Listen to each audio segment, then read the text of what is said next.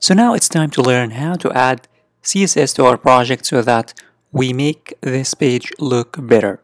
So what I'm going to do is that here, I'm going to teach you how you can add CSS.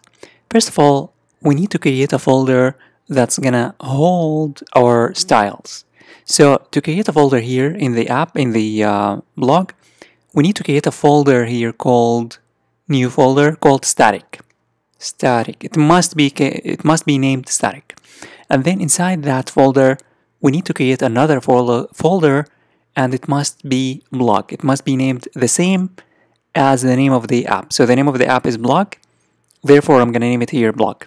So now we have a folder called static, and inside that folder we have a new folder called blog. Now in that blog we need to create a new file, and that file is going to be the style.css, and here is going to go our style code, our CSS code. But the most important question is, how can we import this in the index? How can we tell Django, hey Django, we have this style.css and we want to use it here? How can we do that? To do that, we need here to come over here in the head, and then we need to add this piece of code. We need to add curly braces and then percentages and then load static. And what this code is going to do is that this code is going to load the static folder. And then below this code, we need to say link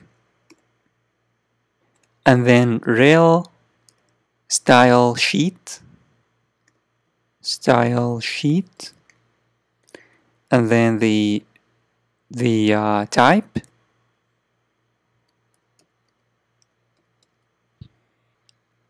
and then href, and then the href is going to be here curly braces, and then inside those curly braces we need to say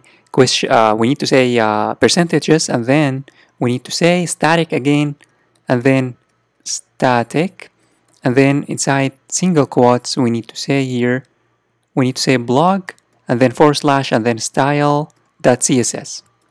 So what I have done here is that I have loaded here let me here close this, the style.css which is inside the blog, which is inside the static, this one, the style that's inside the blog, that's inside the static.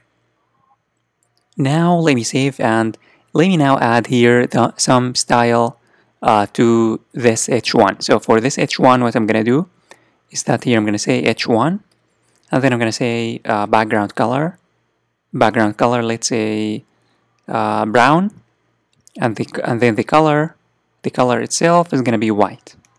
Now let me save and head on over to the browser and refresh. If I refresh, nothing is going to happen. Why?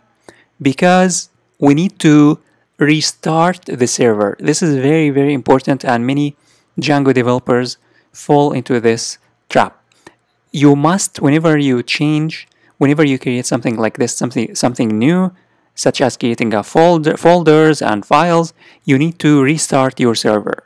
So what I'm going to do here is that I'm going to restart my server. I'm going to here open up my terminal one more time, and then I'm going to start my server. I'm going to restart my server. And here, if I run this, it's going to say, it's going to give me this this URL. So let me now head on over to the browser and go to 8000 and refresh. And as you can see now, the styles